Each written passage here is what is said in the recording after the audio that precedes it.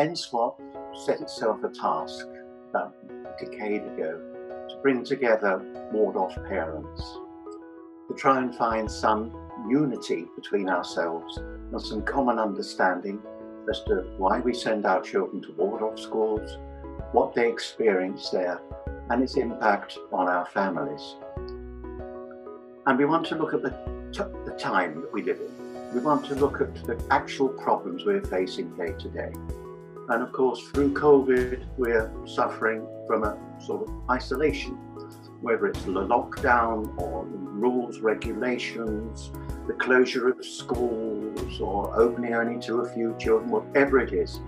It's an isolationism that is threatening our souls. One very important point that we discovered that we are a community, definitely. We had a deep human relationship among the teachers, with the parents, with the pupils, and a community could definitely move ahead, could definitely create the difference to face all the challenges that the pandemics put in front of us. Of course, we lost a lot of lessons, but the key learning is that we must focus on pupils, not on programs.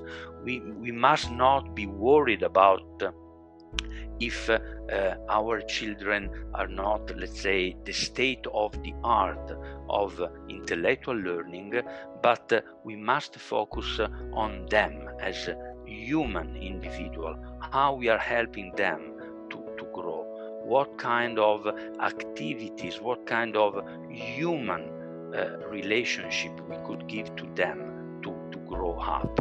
We are a community, guys. And tough times, but we are a strong community. And I think that parents, teachers, in the middle, our pupils, could be the solution for all the challenges that we are going to face. Again, we had a lot of discussion, of course. We have different point of view, but we are a community. And we need in this world, this fragmented world, an increasing fragmentation, an increasing sense of our common humanity, our shared idealism, our shared human values.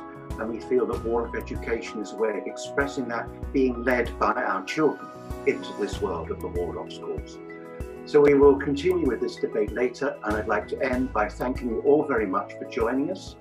Do join us in the future, and we look forward to further such discussions.